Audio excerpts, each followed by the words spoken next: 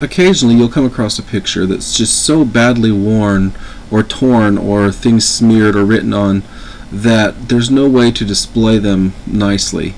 In this case, there's a picture of my grandfather that we came across, and it's one of the rare pictures of my grandfather. So what I want to do is I want to start by using my select tool, my rectangular marquee, and I'm going to drag an area around the couple.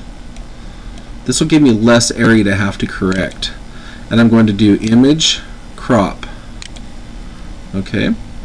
And then what I think I'll do here, because there's all kinds of color things and it's kind of a hand-colored picture anyway, I'm going to go image, mode, grayscale. Okay. And that will help me to define my areas a little better. I'm going to go image, adjust, auto contrast, which makes it a little bit more defined, and I'm going to go image, adjust, levels, and I'm going to drag my black to the very beginning of the little curve, and I'm going to drag my white to the beginning of the other curve, maybe a little bit less than that, and I'll do OK. Alright, so what I have here now is some picture that I need to fix. I'm going to use my rubber stamp tool here, and I'm going to select a larger brush, like maybe that size, and I'm going to click up here in the corner,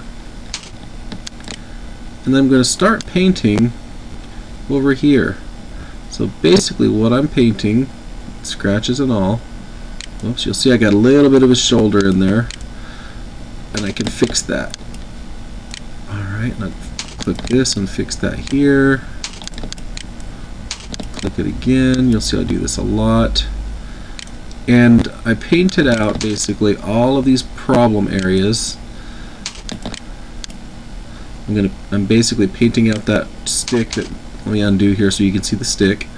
I'm going to paint that stick out of the way. So just completely removed an item that was back there. Alright. Now if you have something and you want to get a little bit more defined, like the hair area, you can use the zoom tool right here to drag and zoom, and we can zoom even farther if we'd like. You can see that the picture was seriously damaged, and I can use the rubber stamp tool here as well. Use a smaller brush, so I can pick areas of the hair, for example, and then just paint across that way, so that I'm actually painting with hair, even though in this case it's very dark and it's difficult to see the hair texture. Now it's not perfect, but sometimes it's the best you can do. Alright, let me go over to my grandfather's side here. I use the spacebar and drag. I can fix his hair.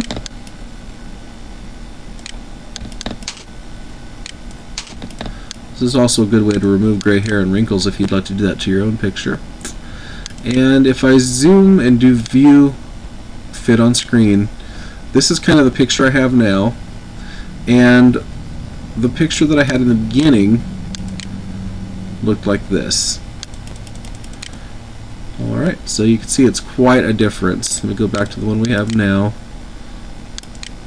It looks like that.